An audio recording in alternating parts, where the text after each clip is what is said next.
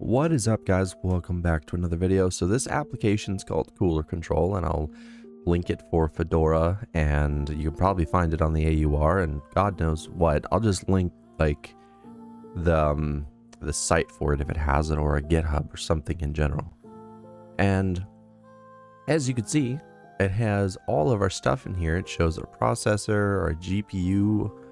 We can control our fans manually. Like, it gives an error, but it still lets us do it.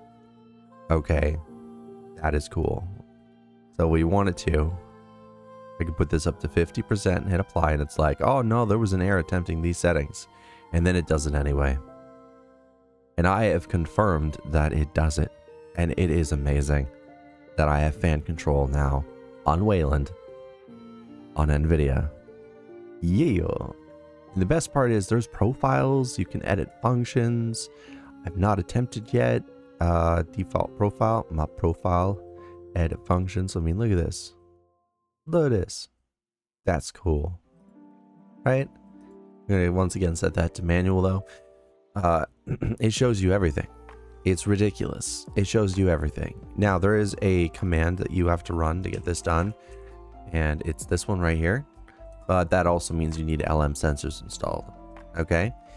And then there's this. This is the corp to install it. I'm not even sure if you can see that. You know what? I don't think you can see that. And there you go. So that's the corp to install it. Gonna let you just hang on there for a second. You can pause the video. And then this is how you install it on Fedora 40. Crazy and easy and simple. All right. Now, here's the thing. I can control my motherboard fans from here. If I want to turn them up or turn them down, I can do so.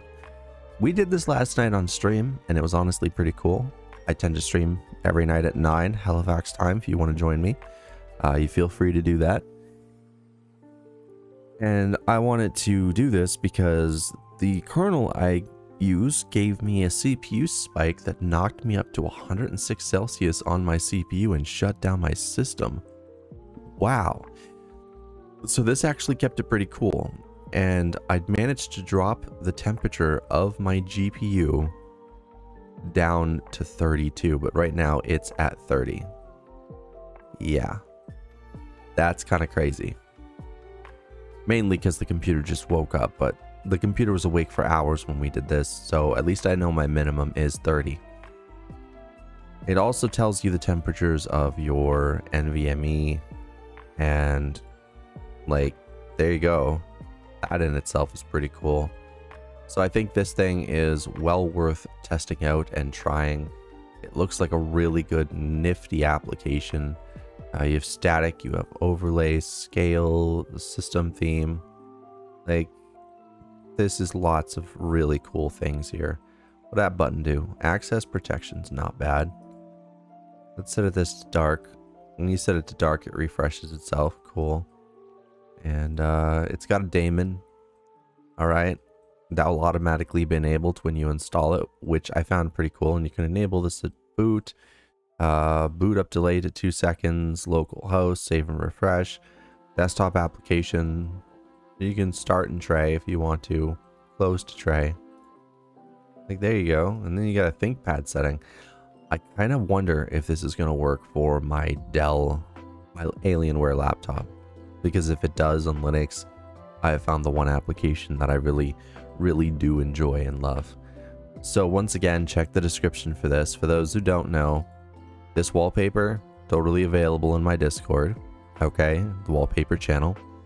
And I'm running Gnome 46. You can find a video on how to do this on my Linux guides playlist.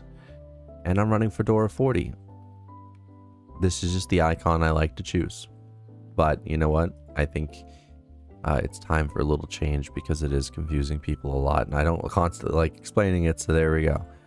We are now running Fedora. We always were, I'm just kidding. I hope you guys subscribe. I have tons of Linux videos coming. I'm going to explore as many cool applications as I can. This one's definitely being added to my list of things to install if I ever have to reinstall. I hope you add it to yours, and I will see you guys in the next video. Don't forget to hit the like button. It really, really, really helps.